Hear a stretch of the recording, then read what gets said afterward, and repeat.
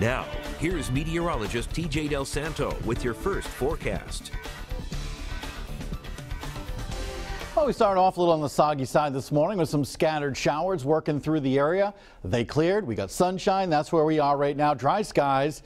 And we're going to be seeing a couple of unsettled days before we eventually get into this prolonged stretch of summery or summerish kind of weather here in southern New England. But it's dry right now. Threat tracker for tonight, Monday and Tuesday. Low chance of anything severe. And if I had to place my bets, I'd say the whole entire week looks relatively quiet on the severe weather front. Just looks really nice down the road. 65 in New Bedford, 67 in Newport, 61 westerly, 59 Block Island. Looking on off to the west from Providence, the hurricane barrier cam. You can see the blue skies. Do have some lingering clouds still out there. Another view from Oakland Beach. You can see the pretty blue skies in Warwick.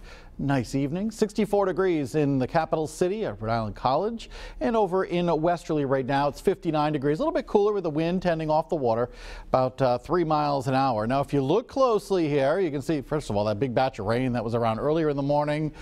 Long gone and now working its way into the Canadian Maritimes. But you kind of look at the broad picture here and you can almost make out a spin in the atmosphere. There's an area of low pressure in the upper levels of the atmosphere kind of rotating around, and we're eventually going to be seeing some of these showers work their way back into southern New England.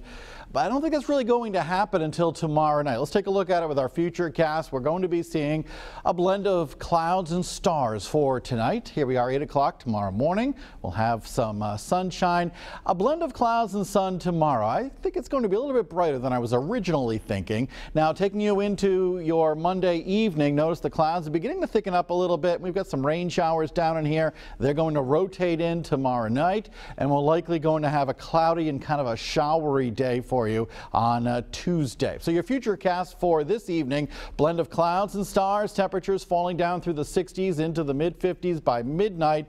And if you look to the east, Mars will be the brightest it has been, at least from our perspective, in 10 years. It's actually at opposition tonight where it falls between the Earth,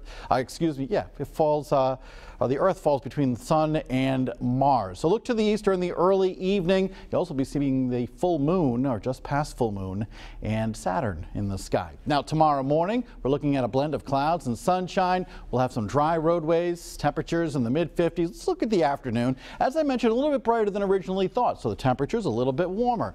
Low 70s in Hope Valley, 67 Charlestown, mild and dry in Wickford, about 71.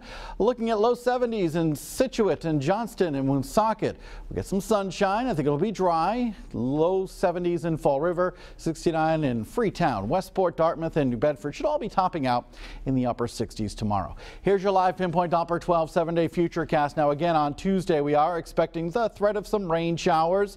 Temperatures will be topping out in the lower 60s. Drier on Wednesday. Look at that stretch of weather. In fact, a warm and dry stretch will continue into next weekend. That's the way it looks right now. Temperatures 75 to 80 degrees inland each day, and a little bit cooler at the coastline, but still nice, 65 to 70 degrees. Look at that stretch of weather. Wednesday, Thursday, Friday, maybe some extra clouds, perhaps a shower on Saturday. Sunday, we're looking at 79 degrees with some sunshine. So a couple of unsettled days. Tomorrow looks like it'll be mainly dry and more showery on Tuesday. Of course, you can always get the updated Futurecast by downloading our WPRI Pinpoint Weather app. You can get live interactive radar there as well. And more information about that Mars opposition that you can see this evening. It's a new blog post on there. We'll keep an eye out for it. TJ, thank you very much. We have some breaking news just coming into our newsroom right now.